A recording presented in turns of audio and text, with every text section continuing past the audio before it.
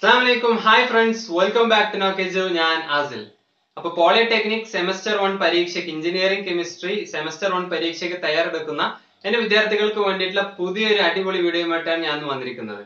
ഇന്നത്തെ വീഡിയോയിൽ നമ്മൾ ഡിസ്കസ് ചെയ്യാൻ പോകുന്നത് എഞ്ചിനീയറിംഗ് കെമിസ്ട്രിയിലെ ഫസ്റ്റ് മൊഡ്യൂളിലെ എക്സാമിന് ഉറപ്പായിട്ടും ചോദിക്കാൻ കൂടുതലും ചാൻസ് ഉള്ള ഒരു ടോപ്പിക്കാണ്. സോ ആ ഒരു ടോപ്പിക്കാണ് നമ്മൾ ഇന്നത്തെ വീഡിയോയിൽ ഡിസ്കസ് ചെയ്യാൻ പോകുന്നത് കേട്ടോ. സോ നിങ്ങൾ ഇതുവരെ ചാനൽ സബ്സ്ക്രൈബ് ചെയ്തിട്ടില്ല എന്നുണ്ടെങ്കിൽ ചാനൽ സബ്സ്ക്രൈബ് ചെയ്യുക, അതിൽ തൊട്ടടുത്ത് കാണുന്ന ബെല്ലൈക്കണും കൂടെ ഒന്ന് ക്ലിക്ക് ചെയ്യുക. എന്നാൽ പിന്നെ ഞാൻ അപ്ലോഡ് ചെയ്യുന്ന എക്സാം സ്പെഷ്യൽ വീഡിയോസിന്റെ നോട്ടിഫിക്കേഷൻസ് നിങ്ങൾക്ക് പെട്ടെന്ന് തന്നെ ലഭിക്കുന്നതായിരിക്കും. ഓക്കെ ഫ്രണ്ട്സ്, അപ്പൊ നമുക്ക് ഒട്ടും തന്നെ സമയം കളയണ്ട, നേരെ വീഡിയോയിലേക്ക് പോകാം.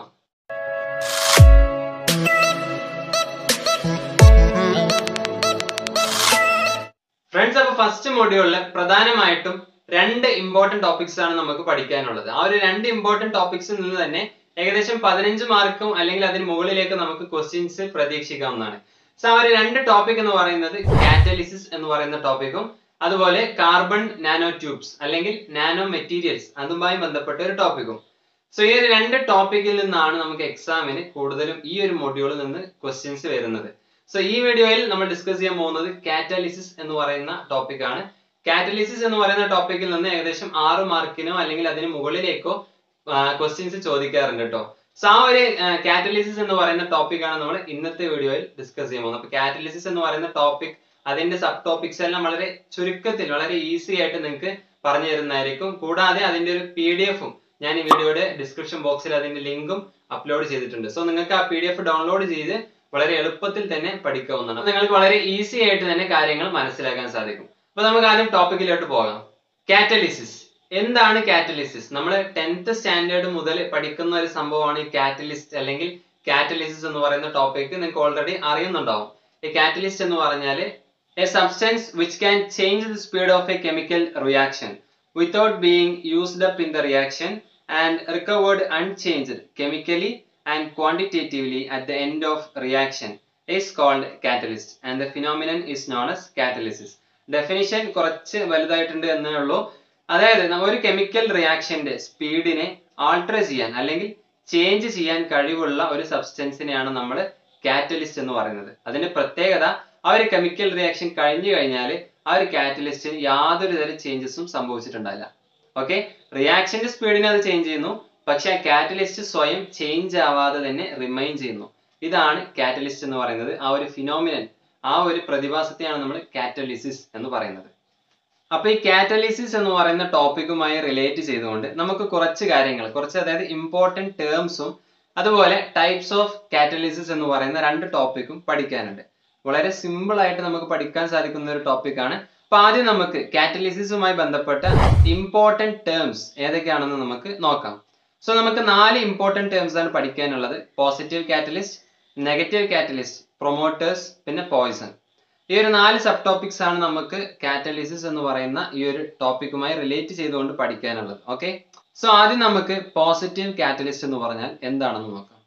When a catalyst increases the rate of a reaction, it is called positive catalyst. അതായത് ഒരു റിയാക്ഷന്റെ സ്പീഡിനെ ഇൻക്രീസ് ചെയ്യുന്നതാണെങ്കിൽ അങ്ങനെയുള്ള കാറ്റലിസ്റ്റിനെയാണ് നമ്മൾ പോസിറ്റീവ് കാറ്റലിസ്റ്റ് എന്ന് പറയുക. ഓക്കെ, ഒരു റിയാക്ഷന്റെ സ്പീഡിനെ ഇൻക്രീസ് ചെയ്യുന്ന കാറ്റലിസ്റ്റിനെയാണ് നമ്മൾ പോസിറ്റീവ് കാറ്റലിസ്റ്റ് എന്ന് പറയുക. അപ്പൊ അതിന്റെ എക്സാമ്പിൾ ഒന്ന് നോക്കുക. സോ ആദ്യത്തെ എക്സാമ്പിൾ എന്ന് പറയുന്നത് decomposition of potassium chlorate using manganese dioxide. അതായത് KClO3 ഡീകമ്പോസിഷൻ. അവിടെ നമ്മൾ കാറ്റലിസ്റ്റ് ആയിട്ട് യൂസ് ചെയ്തിട്ടുള്ളത് MnO2 മാംഗനീസ് ഡയോക്സൈഡ് ആണ്. സോ ഈ ഒരു കാറ്റലിസ്റ്റ് യൂസ് ചെയ്യുമ്പോൾ ഈ ഒരു റിയാക്ഷൻ വളരെ ഫാസ്റ്റ് ആയിട്ട് നടക്കുന്നതായിരിക്കും. ഇതിൽ നമ്മൾ രണ്ടാമത്തെ എക്സാമ്പിൾ നോക്കുക. രണ്ടാമത്തെ എക്സാമ്പിൾ ചിലരൊക്കെ നേരത്തെ പഠിച്ചിട്ടുണ്ടാവും. N2+3H2. അവിടെ കാറ്റലിസ്റ്റ് ആയിട്ട് യൂസ് ചെയ്യുന്നത് Fe അയൺ ആണ്, gives 2NH3. ഇത് അമോണിയയുടെ പ്രോസസ് ആണ്. ഇതിനെ ഹെയ്ബേഴ്സ് പ്രോസസ് എന്നാണ് വിളിക്കുന്നത്. വളരെ സിഗ്നിഫിക്കന്റ് ആണ്, കാരണം ഒരുപാട് സ്ഥലങ്ങളിൽ നമുക്ക് ഇതിന് എക്സാമ്പിൾ ആയിട്ട് യൂസ് ചെയ്യാൻ സാധിക്കും കേട്ടോ. സോ ഈ ഒരു റിയാക്ഷനിൽ അയൺ ആണ് പോസിറ്റീവ് കാറ്റലിസ്റ്റ് ആയിട്ട് യൂസ് ചെയ്തിട്ടുള്ളത്. അതുകൊണ്ട് തന്നെ ഈ ഒരു റിയാക്ഷൻ വളരെ സ്പീഡായിട്ട് നടക്കുന്നതായിരിക്കും. രണ്ടാമത്തെ ടേം ആണ് നെഗറ്റീവ് കാറ്റലിസ്റ്റ്. നെഗറ്റീവ് കാറ്റലിസ്റ്റിനെ നമുക്ക് ഇൻഹിബിറ്റർ അല്ലെങ്കിൽ റിട്ടാർഡർ എന്നും വിളിക്കാവുന്നതാണ്. When a catalyst decreases the rate of reaction, it is called negative catalyst. അതായത് ഒരു റിയാക്ഷന്റെ സ്പീഡിനെ കുറയ്ക്കുന്ന കാറ്റലിസ്റ്റിനെയാണ് നമ്മൾ നെഗറ്റീവ് കാറ്റലിസ്റ്റ് എന്ന് പറയുന്നത്. രണ്ട് എക്സാമ്പിൾസ് നമുക്ക് പഠിക്കാനുണ്ട്. ഒരു എക്സാമ്പിൾ എങ്കിലും നിങ്ങൾ പഠിച്ചു വെക്കുക. Decomposition of hydrogen peroxide is retarded in presence of phosphoric acid or glycerin. അതായത് ഹൈഡ്രജൻ പെറോക്സൈഡ് വാട്ടർ ആയിട്ട് ഡീകമ്പോസ് ചെയ്യുന്ന ഒരു പ്രോസസ് ആണിത്. അപ്പൊ ഈ ഒരു റിയാക്ഷനിൽ നമ്മൾ H3PO4 ഫോസ്ഫോറിക് ആസിഡ് ആണ് നമ്മൾ കാറ്റലിസ്റ്റ് ആയിട്ട് യൂസ് ചെയ്യുന്നത്. അപ്പൊ ഈ ഒരു കാറ്റലിസ്റ്റ് യൂസ് ചെയ്യുമ്പോൾ ശരിക്കും ഈ ഒരു റിയാക്ഷന്റെ സ്പീഡ് കുറയുകയാണ്. കാരണം ഇതൊരു നെഗറ്റീവ് കാറ്റലിസ്റ്റ് ആണ്. Okay, so hydrogen peroxide decompose ആയിട്ട് വാട്ടർ ആകുമ്പോൾ നമ്മൾ നെഗറ്റീവ് കാറ്റലിസ്റ്റ് ആയിട്ട് യൂസ് ചെയ്യുന്നത് ഫോസ്ഫോറിക് ആസിഡ് ആണ്. സോ ഇതൊരു എക്സാമ്പിൾ ആണ്, നോക്കി വെക്കുക. അപ്പോൾ ഓരോ കാറ്റലിസ്റ്റിന്റെയും പോസിറ്റീവ് കാറ്റലിസ്റ്റിന്റെയും നെഗറ്റീവ് കാറ്റലിസ്റ്റിന്റെയും പിന്നെ നമ്മൾ അടുത്ത് നോക്കാൻ പോകുന്ന പ്രൊമോട്ടേഴ്സ്, പോയ്സൺ, ഇതിന്റെ എല്ലാം തന്നെ ഒരു എക്സാമ്പിൾ എങ്കിലും നിങ്ങൾ പഠിച്ചു വെക്കുക. മാക്സിമം 2 എക്സാമ്പിൾ പഠിക്കുക. അതിന് സാധിച്ചില്ലെങ്കിൽ ഒരു എക്സാമ്പിൾ എങ്കിലും നിങ്ങൾ നോക്കി വെക്കുക കേട്ടോ. സോ അടുത്ത് നമ്മൾ ഡിസ്കസ് ചെയ്യുന്നതാണ് പ്രൊമോട്ടേഴ്സ്. എന്താണ് പ്രൊമോട്ടേഴ്സ്? അപ്പൊ നമ്മൾ നോക്കിയ ഈ ഒരു പോസിറ്റീവ് കാറ്റലിസ്റ്റിൽ നിന്നും വളരെ വ്യത്യസ്തമാണ് ഈ ഒരു പ്രൊമോട്ടർ എന്ന് പറയുന്നത്. A substance which can enhance the activity of a catalyst is called a promoter. Thus, promoter act as a catalyst for a catalyst. അതായത് ഒരു കാറ്റലിസ്റ്റിന്റെ പ്രവർത്തനത്തെ തന്നെ എൻഹാൻസ് ചെയ്യാൻ സാധിക്കുന്ന, അതിന്റെ ഒരു പ്രവർത്തനത്തെ വളരെ സ്പീഡാക്കാൻ സാധിക്കുന്ന ഒരു സബ്സ്റ്റൻസ് ആണ് ഈ ഒരു പ്രൊമോട്ടർ എന്ന് പറയുന്നത്. മനസ്സിലായോ? ഈ ഒരു എക്സാമ്പിൾ നോക്കുക, നിങ്ങൾക്ക് വളരെ ഈസി ആയിട്ട് മനസ്സിലാവും. In the manufacture of ammonia by Haber's process, molybdenum act as a promoter for ion catalyst. നമ്മൾ ഓൾറെഡി പഠിച്ചതാണ് പോസിറ്റീവ് കാറ്റലിസ്റ്റിൽ N2+3H2 അവിടെ നമ്മൾ Fe യൂസ് ചെയ്തു അല്ലെ. അയൺ എന്ന് പറയുന്ന കാറ്റലിസ്റ്റ് യൂസ് ചെയ്തപ്പോൾ അമോണിയയുടെ റിയാക്ഷൻ നമുക്ക് വേഗത്തിൽ നടന്നു. അപ്പൊ ഇവിടെ അയൺ എന്ന കാറ്റലിസ്റ്റിന്റെ കൂടെ നമ്മൾ മോളിബ്ഡിനം എന്ന് പറയുന്ന കാറ്റലിസ്റ്റ് നമ്മൾ ആഡ് ചെയ്യുന്നു. അപ്പൊ ഈ മോളിബ്ഡിനം എന്ന് പറയുന്നത് ഈ ഒരു അയൺ എന്ന കാറ്റലിസ്റ്റിന്റെ പ്രവർത്തനത്തെയും കുറച്ചുകൂടെ എൻഹാൻസ് ചെയ്യുന്നു, കുറച്ചുകൂടെ സ്പീഡ് ആക്കുന്നു. ഓക്കെ, അപ്പൊ ഒരു കാറ്റലിസ്റ്റിനെയാണ് നമ്മൾ പ്രൊമോട്ടർ എന്ന് പറയുന്നത്. സോ കാറ്റലിസ്റ്റിന്റെ പ്രവർത്തനത്തെ ഒന്നും കൂടി എൻഹാൻസ് ചെയ്യുന്ന ഒരു സബ്സ്റ്റൻസ് ആണ് പ്രൊമോട്ടേഴ്സ് എന്ന് പറയുന്നത്. ഓക്കെ, അതിന്റെ എക്സാമ്പിൾ ആയിട്ടും ഇവിടെ നമ്മൾ പഠിക്കുന്നത് ഹേബേഴ്സ് പ്രോസസ് ആണ്, അമോണിയയുടെ പ്രൊഡക്ഷൻ ആണ്. അവിടെ അയണിന്റെ കൂടെ നമ്മൾ യൂസ് ചെയ്യുന്ന കാറ്റലിസ്റ്റ് അല്ലെങ്കിൽ പ്രൊമോട്ടർ എന്ന് പറയുന്നത് മോളിബ്ഡിനം ആണ്. സോ ഈ ഒരു എക്സാമ്പിൾ വളരെ സിമ്പിൾ ആയിട്ട് നിങ്ങൾ ഓർത്ത് വെക്കുക. ഇനി നമ്മൾ നാലാമത്തെ ഡിസ്കസ് ചെയ്യുന്നതാണ് പോയ്സൺ. പോയ്സൺ എന്ന് പറഞ്ഞാൽ പ്രൊമോട്ടർക്ക് നേരെ ഓപ്പോസിറ്റ് ആണ്. A substance which can decrease the activity of a catalyst is called catalytic poison. അതായത് ഒരു റിയാക്ഷനിലെ കാറ്റലിസ്റ്റിന്റെ പ്രവർത്തനത്തെ ഡിക്രീസ് ചെയ്യുന്ന, കുറയ്ക്കുന്ന ആ ഒരു സബ്സ്റ്റൻസ് ആണ് പോയ്സൺ എന്ന് പറയുന്നത്. അപ്പൊ ഇവിടെയും നമ്മൾ എക്സാമ്പിൾ ആയിട്ട് പഠിക്കുന്നത് അമോണിയയുടെ സെയിം പ്രോസസ് ആണ്.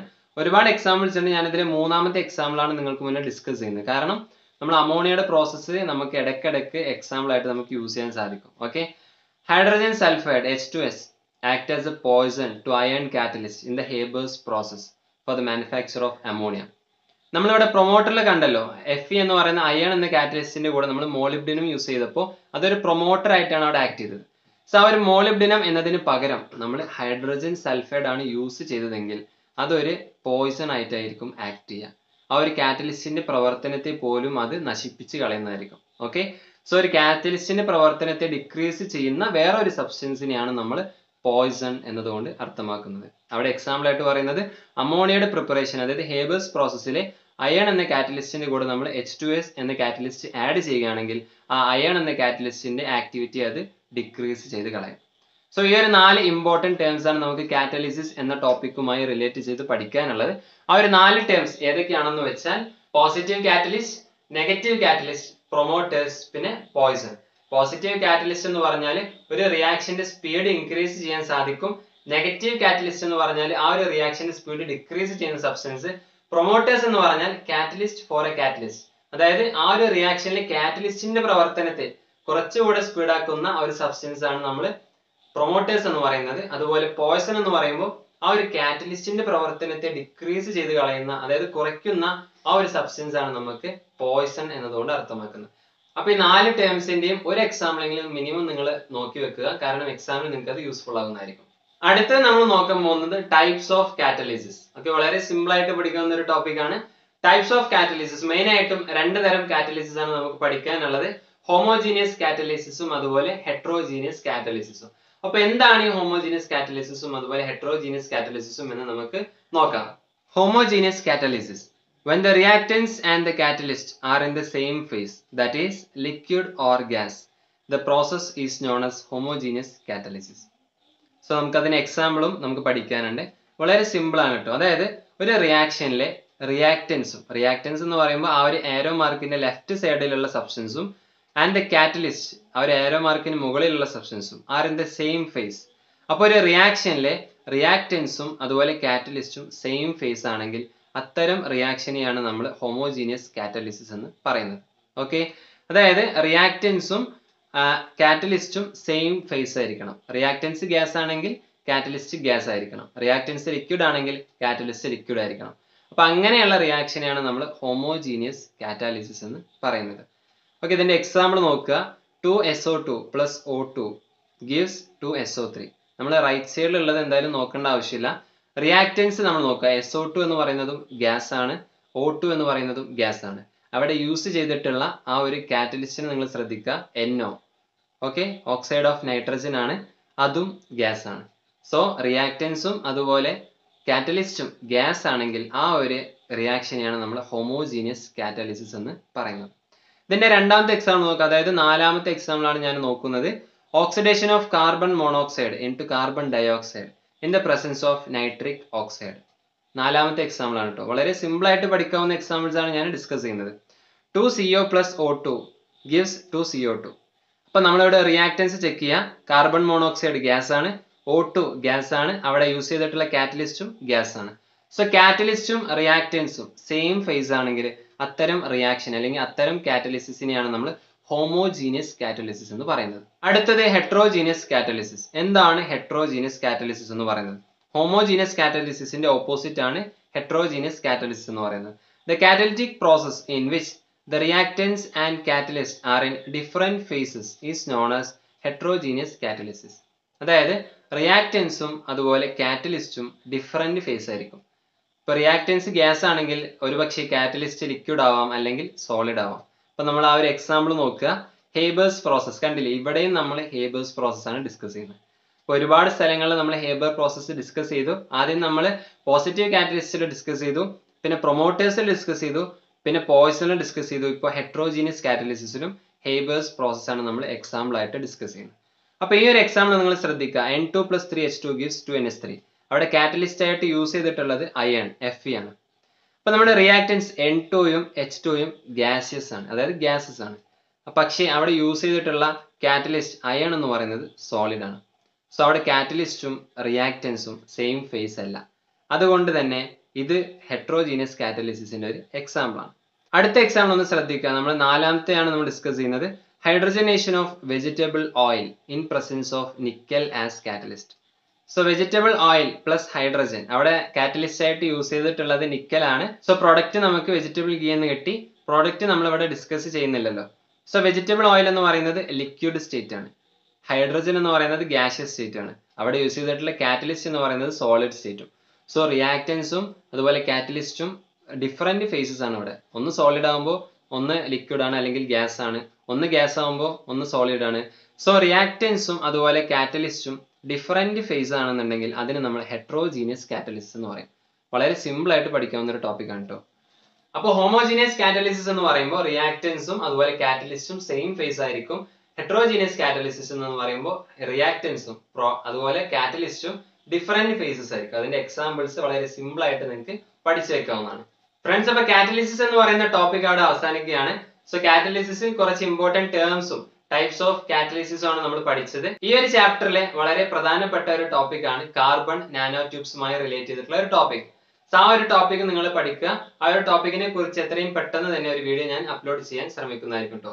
സോ ഈ ഒരു വീഡിയോ നിങ്ങൾക്ക് ഉപകാരപ്പെട്ടു എന്ന് തോന്നിയാൽ വീഡിയോയ്ക്ക് ലൈക്ക് ചെയ്യുക. അതുപോലെ മാക്സിമം ഈ ഒരു വീഡിയോ നിങ്ങളുടെ ഫ്രണ്ട്സിന് ഷെയർ ചെയ്ത് കൊടുക്കുക. എക്സാമിന്റെ സമയത്ത് നിങ്ങളുടെ ഫ്രണ്ട്സിന് നിങ്ങളാൽ ചെയ്യാൻ കഴിയാവുന്ന ഏറ്റവും വലിയ സഹായമായിരിക്കും. ഓക്കെ ഫ്രണ്ട്സ്, എന്നാൽ കൂടുതൽ ഇമ്പോർട്ടന്റ് ടോപ്പിക്കുമായി നമുക്ക് അടുത്ത വീഡിയോയിൽ കാണാം. Until then, bye.